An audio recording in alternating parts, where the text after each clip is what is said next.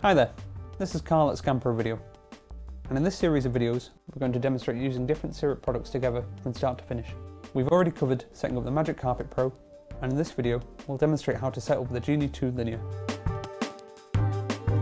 To start setting up your Genie 2 Linear, with the quick release plate off, attach Genie 2 Linear to the carriage of the Magic Carpet.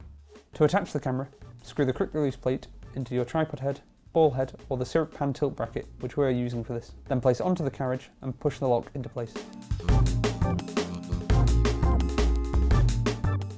To attach the capstan, make sure to align the markings and turn anti-clockwise until you hear a click. Then tie the rope to the end caps using the rope hooks.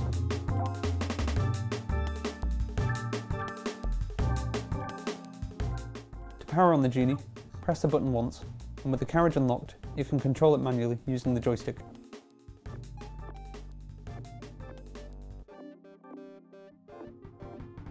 To charge the battery, there is a USB-C port on the left.